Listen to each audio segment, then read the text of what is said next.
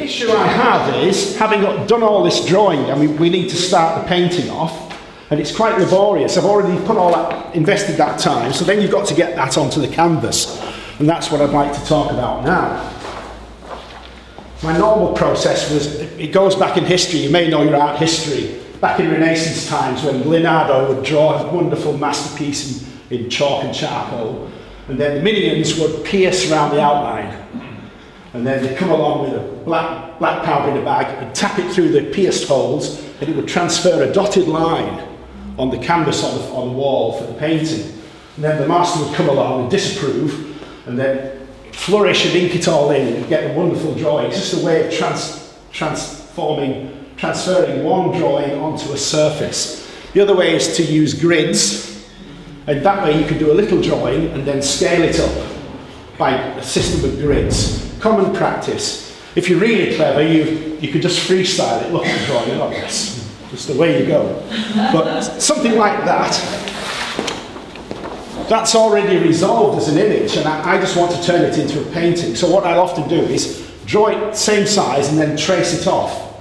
Put the drawing over the canvas.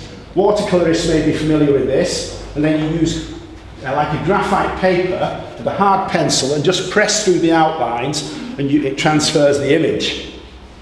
Okay, you with me so far? All these various methods.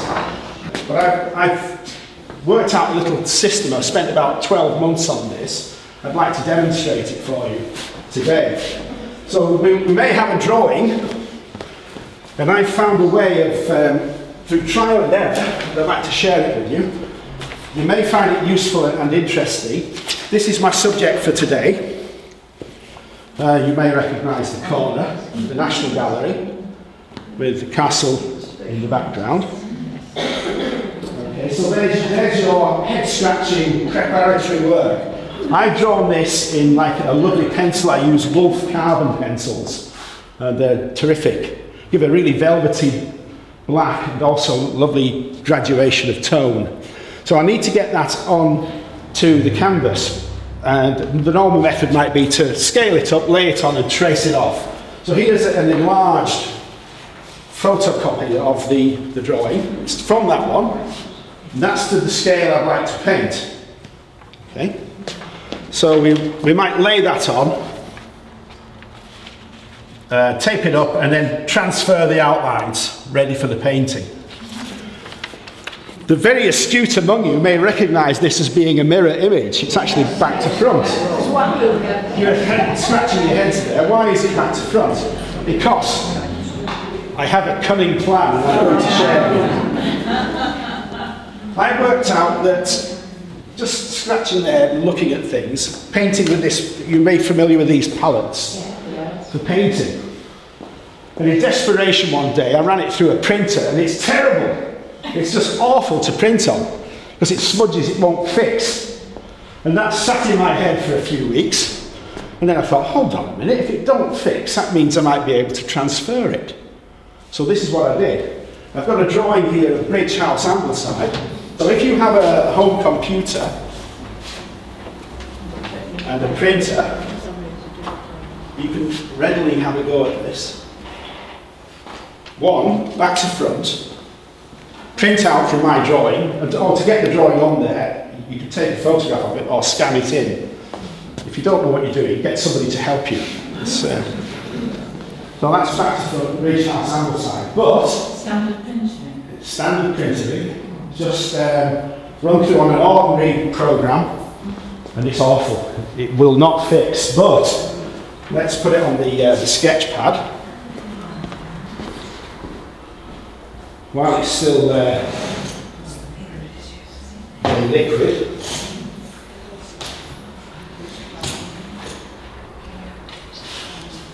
So if this was your, it works really well with watercolour. What sort of paper is it that you printed on? I'll show you the product now. It's the plastic coated palette paper. That goes on there. This is why I'm carrying so much kit today. Had to bring the studio.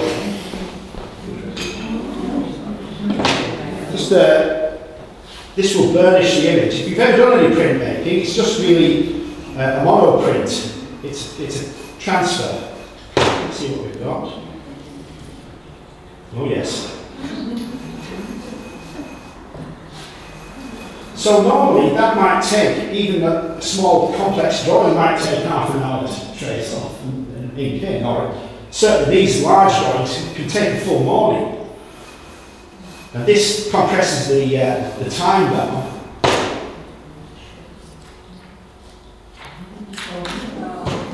Now it's the light now.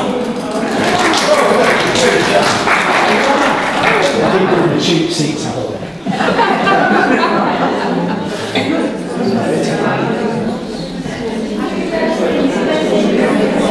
Yes, I'm putting on a program and flip it back to front. Yes.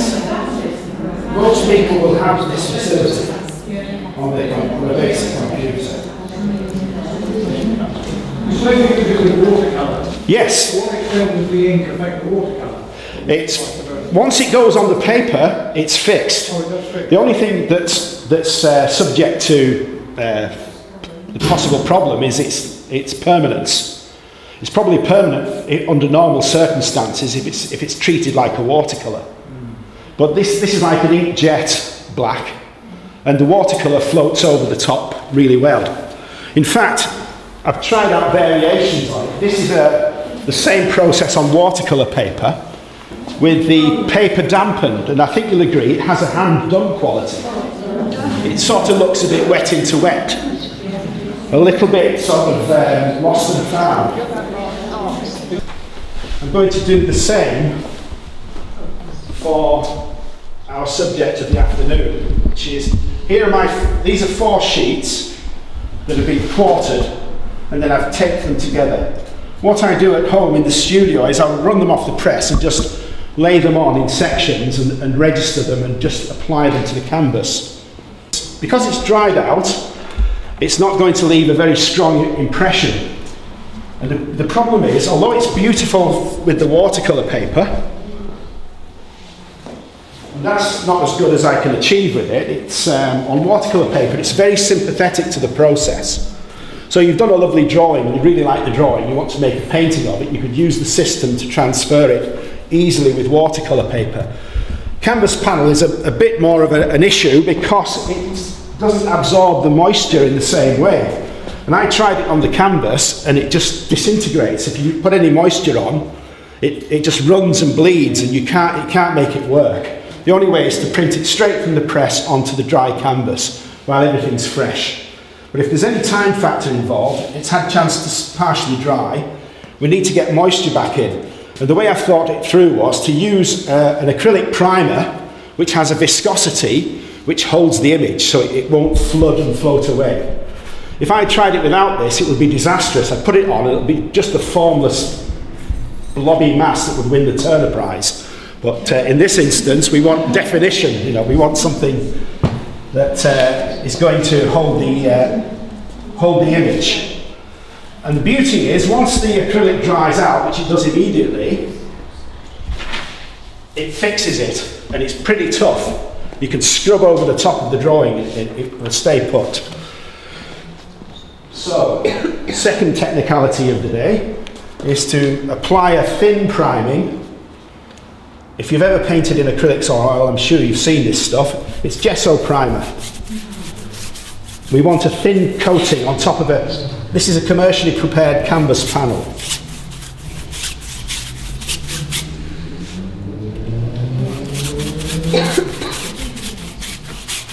It's got to go on rather thin, but not with water, just by brushing out. And it's got to be almost drying out. It doesn't take long. And I sort of tell by feel that it's going to, when it's in the optimum condition to receive the image. While I'm doing this, I haven't heard anybody say, isn't it cheating? If you have any moral quandaries about this, it may be not for you.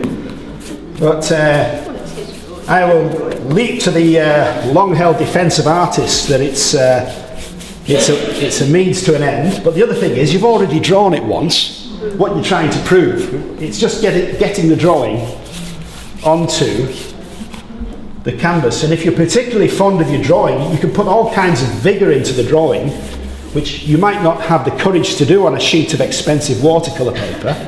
And once you're happy with the drawing, you'll know by this process it's going to transfer all of the energy of the drawing by a simple means of a transfer printing technique. There must be no dry areas, otherwise it really won't transfer the image.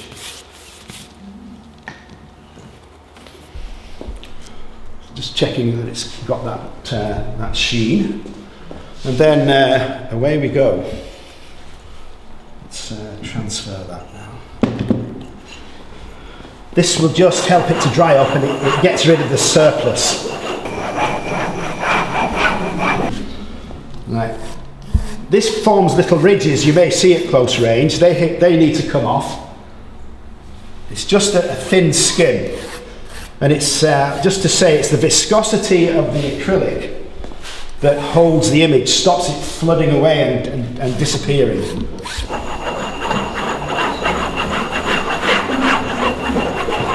You can see in my studio the long winter evenings simply fly by. The other phrase I quite smirk when I hear it is, it's like watching paint dry. But you see, artists can't understand that, because one of the most compelling things about watercolour is watching it dry and having the courage to drop the colour in at the optimum moment. Had a little confessional with an artist friend of mine once. He sidled up to me and said, "Graham, you know that saying, it's like watching paint dry." Yeah? He says, "I quite like watching paint dry." "Do you?" "So do I." "Do you?" "Yeah." No ridges. Feel it drying now. Just the process of burnishing the primer into the canvas. Now, the printmaker's technique is to get this belly down like that. A willing helper might lift that corner for me. I was going to say so. Thank you. These make a lovely job. A little printmaker's burin.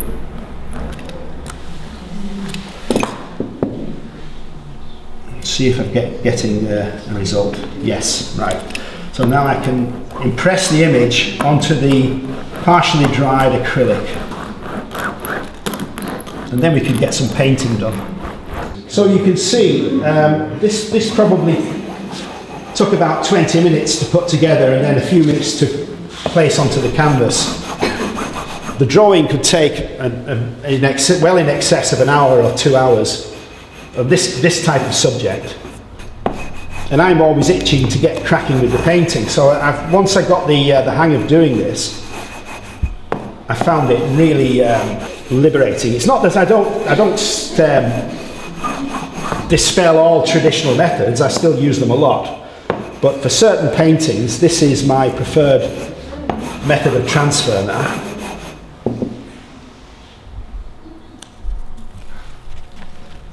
It's looking good. Ooh, yeah. It's a bit weak there. Let's go back. As long as it doesn't slip. I'm hoping you'll see like a rain-swept corner of Edinburgh. There's a black cab turning at the lights. The tram system has been recently reinstalled. The only thing that you won't see is the castle. I'm just going to paint that in because it's very misty.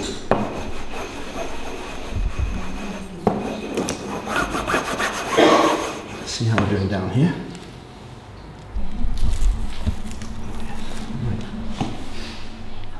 The grand unveiling.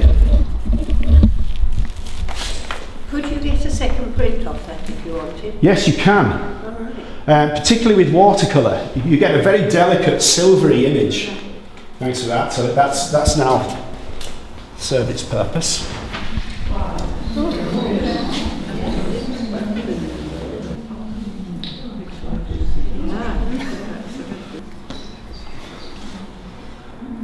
We can spend a bit of time checking that the camera can pick up the image.